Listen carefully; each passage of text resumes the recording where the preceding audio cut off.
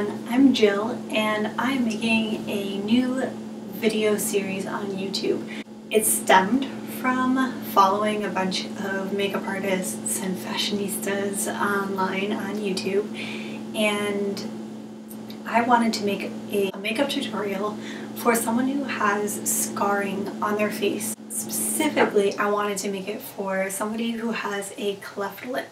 I was born with a cleft lip. 1 in 700 babies are born with cleft lips, so it is pretty common. I hope that this will reach people who were born with cleft lip, but really the video series applies to anybody with anything that is making them feel a little insecure about how they look, whether it's on their face or their body. I started wanting to make a makeup tutorial because I'm pretty good with makeup and knowing how to conceal scarring. So I thought, oh, okay, I'll just make this makeup tutorial on how to conceal a cleft lip scar. But I did not feel right about that at all. I didn't feel like I should tell people that this is how you should conceal your natural self and that this is how you should make yourself look as normal as possible. That didn't sit right with me. That is not my message at all. I really want to enable people to play around with makeup and know some cool tips and tricks if they want to do that.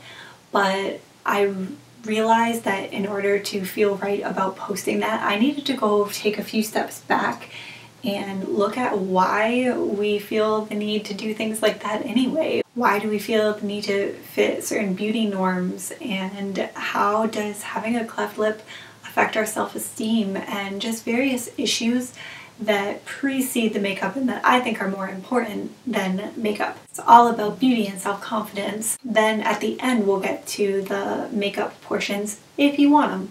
I'm someone who was born with bilateral cleft lip and palette. I also am someone who has a lot of experience with makeup. I am not a professional makeup artist. I do have a lot of friends who are makeup artists, and I have known a lot over the years, and I've gleaned little tips and tricks from them. I have worked in a number of different fields, and I am currently working as a model and an actor. And so I think that plays a lot into why I wanted to make these videos as well, because there's a lot of looking a certain way in the beauty industry and in the entertainment industry, and I kind of want to address some of that and how that is actually why I became a model, because I wanted to be myself and be somebody who has a cleft lip but who is so much more than that and who can be good at my job. The why of doing these videos is really to just show the progression of having really low self-esteem about something that you are insecure about in terms of your looks, and how that progression can actually become you being more secure with yourself and the way you look, all the way to being a really confident, happy person who cares less about how you look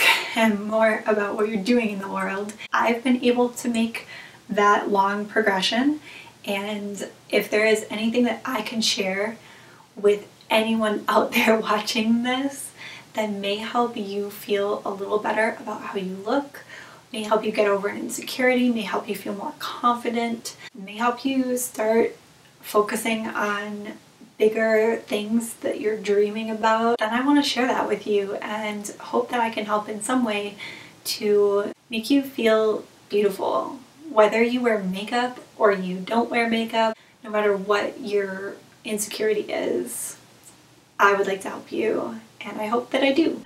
Thanks for watching. Bye.